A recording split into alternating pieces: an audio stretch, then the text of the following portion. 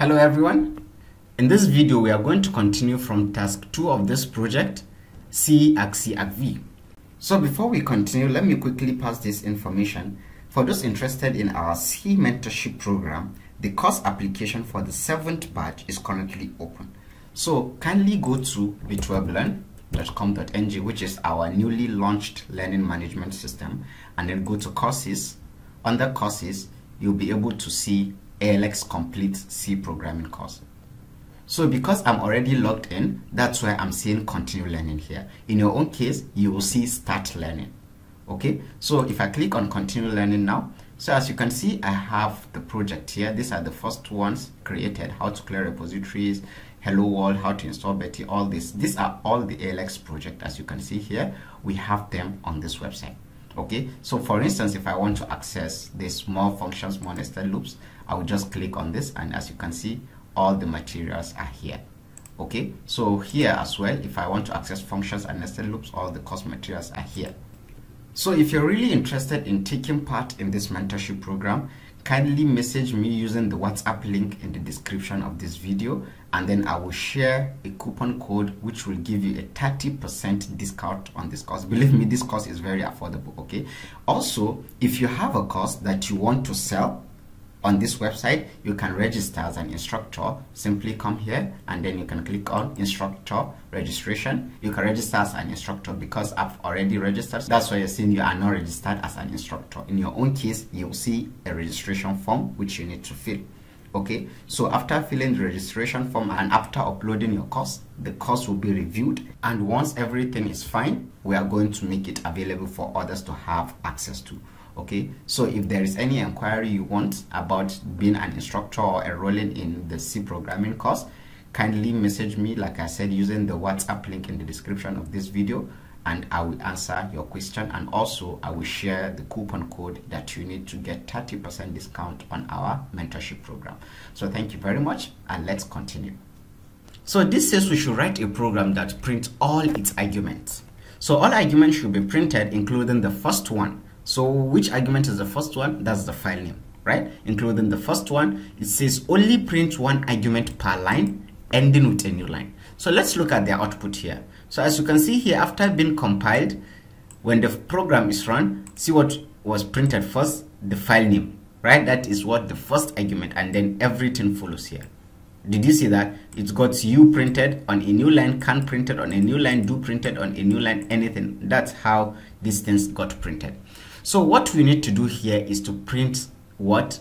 The argument that is passed to our function. So all the arguments, I've already said that all arguments are stored inside what? argv. So it means that what we need to do is to access the content of argv now and print them, isn't it? So let's open the file.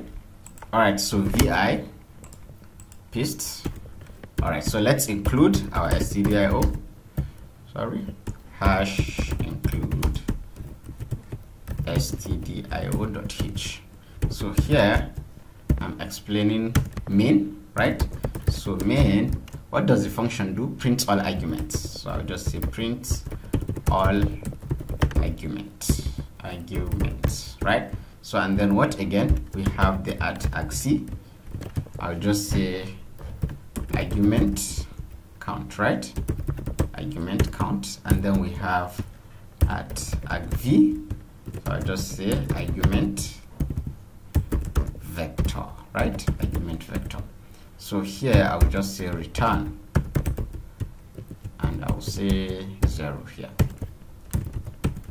All right, so here I will say int main, and then I will pass in the argument which is int argc, right? And then what? Pointer to a character of arrays, which is what? argv. Sorry, array of characters. All right, so here, how do we print the content of argv? We know that the arguments are indexed in argv, right? So we definitely need to use a loop.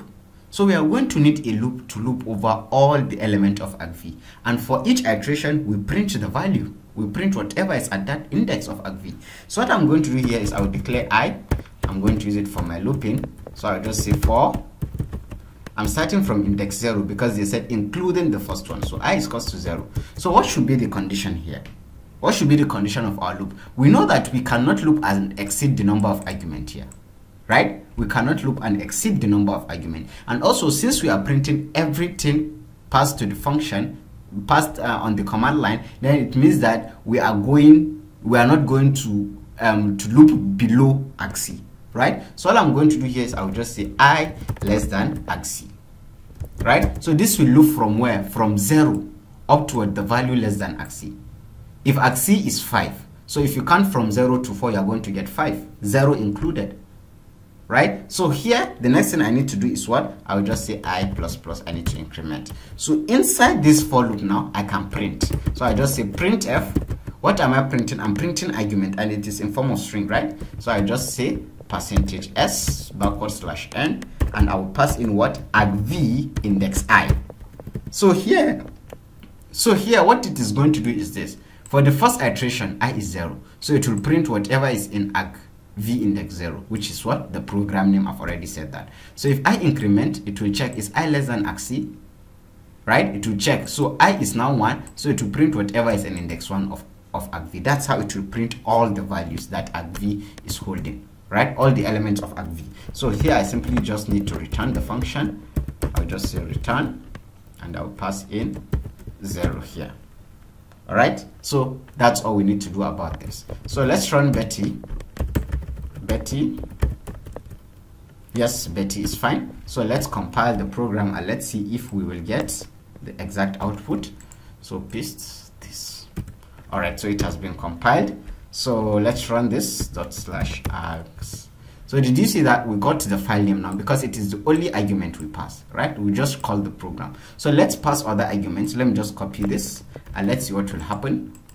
So as you can see, I pasted this, right? So let's print. So as you can see, we got everything printed.